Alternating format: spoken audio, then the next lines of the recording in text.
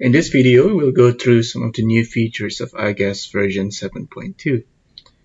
Most of these new features can be found on the analysis ribbon, which we have split into supervised and unsupervised tools. We've added a classification and regression trees workflow, and this workflow includes classification tree, regression tree, and random forest. And we also have t-SNE algorithm as a new dimension reduction technique. We also have made some streamlining changes to the regression tool. And lastly, we have made it possible for users to add their own samples to the rock and mineral composition library. Classification trees are a series of optimized binary splits that allocate samples into groups. A classification tree can be trained on known groups to predict groupings in other datasets. Classification tree uses all selected numeric variables in a file to differentiate between target groups. Target groups can be defined from unique values within a text column or from color groups set in the attribute manager. This configuration dialog is also used to constrain the size of the tree to make sure it does not over or underfit the data. We provide three methods of splitting your data to create a decision tree, with the Gini index being the most commonly used method.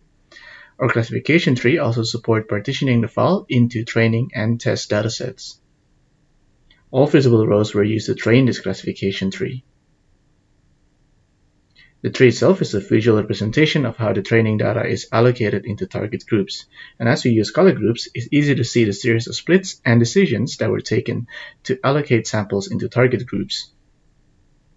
The accuracy of this tree is 95%, and you can bring up a confusion matrix to show the number of predicted versus actual samples within each group. Another method of assessing the quality of the tree is by bringing up the tree report. And here we can see which of the input variables are more important for allocating the samples into target groups. So we started off with 13 variables, but here we see that really only 4 variables were used in splitting our data. So we can select just those 4 variables. The obvious advantage is with large datasets where we can use 4 instead of 13 variables and still achieve a similar result. This is also useful for other exploratory purposes. The training accuracy, as you can see, remains at 95% even with using only 4 variables. If the tree overfits the data, there are ways to solve this. We provide k-fold cross-validation technique to determine the optimal number of nodes in the tree. So here we can see that the best classification is achieved at 14 nodes. We can change the maximum number of nodes in the tree to 14. And we can also partition the data into training and test data sets to see how well it performs. The recommended data partition is 70% training to 30% test. We can change the partition ratio using this slider, and we can also enable stratified sampling. Either way, we have now partitioned the tree and limit its size to an optimal maximum of 14 leaf nodes. Once we're happy with our tree, we can now use it to apply predictions to our data. This dataset has a group of unknown samples in the copper-Gaussian Neo group. For this workflow, the copper-Gaussian Neo group will need to be set to invisible in the attribute manager. We can then choose to run only the visible data through the training tree. Or we can run invisible rows only through the tree. Notice that the tree only predicts classification for 8 rows in the invisible group. We can also run all data in the file through the tree to predict classification for all samples. We will now rerun the classification for the invisible rows only, and we can add the tree prediction for invisible rows to the dataset as a new column. We can see how by using this classification tree, we have predicted that the unknown copper-Gaussian group actually belongs to the Cypress-Gaussian group. As shown before, we can also run the classification tree on all rows in the file to see how well it can predict your data. As part of the card workflow, we also provide the random forest tool. Random forest builds multiple classification trees at the same time. So this example runs 500 classification trees. Looking at the created confusion matrix and report, we can see 8% of the data have been misclassified. One advantage of random forest, however, is that it does not overfit the data. Prediction results from the random forest tool can be output as a new column in a dataset. When we're looking to find an optimum set of parameters to predict the value of a target group, regression trees can be used. For example, if I want to predict a copper grade using the assay results from a number of known samples, I will need to first select all the predictor variables and then leave the target variable out. So we can select copper as a response variable. The resulting regression tree will attempt to come up with an optimal set of splitting criteria to predict the response variable. We can then use the regression tree to create predicted values for the target variable. In this case, we can make it to predict copper values for the invisible color attribute group. Same as classification tree, we can output the result as a new column in the file. Here we can select the original, predicted, and residual columns for copper, and we can use the resulting information to assess how well the regression tree predicts the target variable. You can use classification tree to predict rock classification, mineralization type, alteration type, basically any scenario where you want to classify data and repeat the classification with new data. One strong advantage of classification tree is it's also non-parametric, so there is no need to transform your data beforehand, unlike some of our other tools like PCA or t-SNE. t-SNE is a new feature in 7.2 and is an unsupervised nonlinear dimension reduction technique. It can be used as an exploratory method to see if there's a pattern within the data. We provide two t-SNE libraries and a number of methods or algorithms to choose from. t-SNE works best with data that's centered and scaled or logged, so we would recommend selecting the log10, z-score, and scale 0 to 1 transformation option. There's a number of other parameters here that you can configure, which are all explained in our help file. The output columns from the t-SNE are dimension reductions of the input variables. This is the same dataset as before, so we can see how t-SNE was used to project our 13 assay columns to 2 t-SNE columns displayed here in the scatter plot. The t-SNE columns did a good job of organizing the data into clusters. The t-SNE is unsupervised, meaning that it does not know anything about pre-existing groups within the data. Being a nonlinear dimension reduction technique, as opposed to a linear dimension reduction technique like the PCA, it can sometimes reveal additional insights into the structure of your data. It's important to transform your input variables in order to get the best t-SNE results. You may notice that I have added text labels next to each point. Now you won't need to go to the column properties or the select labels dialog to know what column was used to activate the point label. So now we'll move on and look at how we have improved the regression analysis tool in this version of GAS. This dataset consists of assay data analyzed using two different methods. The changes we made to this tool will make it easier to look at this sort of data. We've made it possible to now do multiple simple regressions at the same time.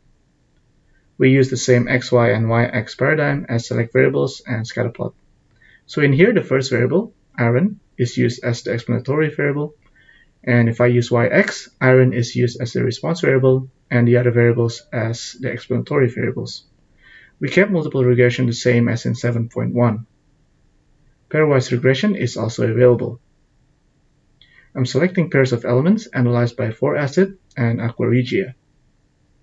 Pairwise regression works like multiple simple regression on selected pairs.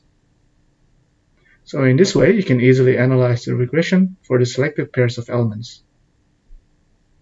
One use for this new workflow is to display and interpret data collected by different analytical methods or for XRF calibration. You can plot the pairwise regression result in a diagram, and you can save that as an XML file. So to sum up, the new workflow makes it easier to perform multiple separate simple regressions. Before we talk about the last big feature, which is the user-defined rock and minerals library, I'd like to run through some other minor improvements in this release. If you work with a set palette of colors, like colors of rock type or company colors, we've added a color dropper on the attribute manager. Right-click on a color circle and click See Anywhere on your screen to capture a color. This will be much faster than typing in an RGB code each time you want to add your own custom colors.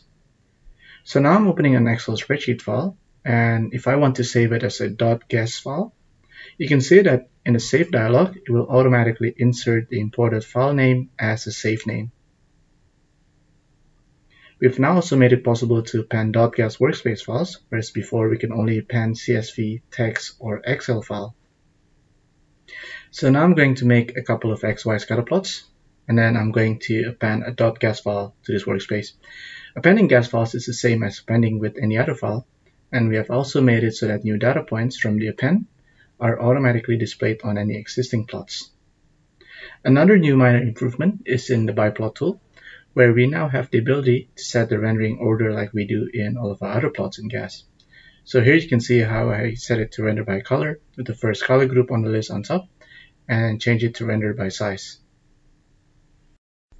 So the last major feature in this release that I want to go through in the video is the user-defined rock and minerals composition library. User nodes can be found as a new tab in the minerals and rock composition dialog, seen here open from an XY scatterplot, and you can see how we can now resize this dialog. User nodes are loaded from a specially formatted Excel spreadsheet file, and in this example user nodes tab, these nodes were loaded from a spreadsheet that's found under your app data roaming ioGAS folder if you're running ioGAS in Windows. A user node is functionally similar to mineral and rock nodes, so you can only plot them on plots or diagrams containing alias variables. We provide an example user node file that can be edited with your own nodes. Note that in the Mac version of GAS, this file will be found under the app/nodes folder. To edit this file, simply add a new row to the file or edit an existing one. The first 5 columns in this file determine how the user node will be displayed in the user node library. Columns from J up to CM are all assay columns, and you can type in the assay value for a user node. And please note that this is all in weight%. Note that the top 3 highlighted header rows in a user node spreadsheet, like the one I highlighted just now, they must not be modified in any way. So let's save this as a user nodes file, which you can save as either XLSX or XLS, as both will be recognized by ioGAS. Back in GAS, if you click on the rocks and mineral dialog, it will automatically pick up any spreadsheet in the user nodes folder. And you can choose to display them in a scatterplot like now. Note that you can also set up a central location to share your user nodes with your colleagues, much like having a shared folder for user diagrams and calculations. Another way of adding user nodes to the library, and it's an easier option, is via the Export User Nodes tool. So this is the same custom dataset that we have looked at in the start of the video, and we're going to export samples that we classified as Cypress Gaussian into a user nodes file. You will have to match existing text columns in your file to the fields here to define how your user nodes will be displayed in your plots and within the library. By default, it will export only the visible rows as user nodes, but you can set it to export all rows instead from the file. The export tool will automatically convert all alias columns in your file to weight% in exported file. So just as a refresher, these are the 8 samples that we classified using these 3 that we classified into the Cypress Gaussian group. So let's turn all of the other samples back on, and we can see where the new user nodes will be plotting in an XY scatterplot. Another good thing about using the export tool is that you can choose samples from your workspace to add into the library, all within a single session in GAS. You can add any sort of composition to the library, from custom rock composition specific to your deposits, or versions of minerals or other minerals that are not available in our mineral library. One last thing before we finish. You can click on the Customer Service portal icon on the Help ribbon to access our new service portal. You will need to register to access this portal, but it will only take a couple minutes to do so. You can find ioGAS FAQs under our new knowledge base, and you can also lodge support queries and request enhancements from within the portal. If you wish to find out more about the features in this video, there's more information within our help file. Thanks for watching, and let us know if you have any questions.